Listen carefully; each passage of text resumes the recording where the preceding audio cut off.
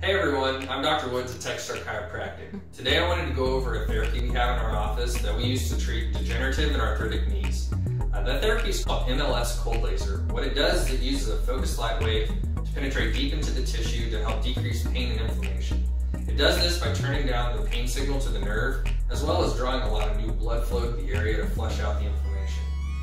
It also speeds up the healing rate of the body by about 3 times the natural rate by increasing the cell's metabolism.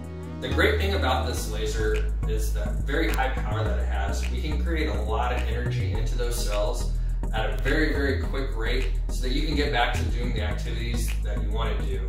In just a second, we're going to show you a video of the laser in action. And for more information, please watch our other videos on how we treat knee pain at the Awesome Knee Clinic at TexStar Chiropractic. And please follow us on social media. Thanks.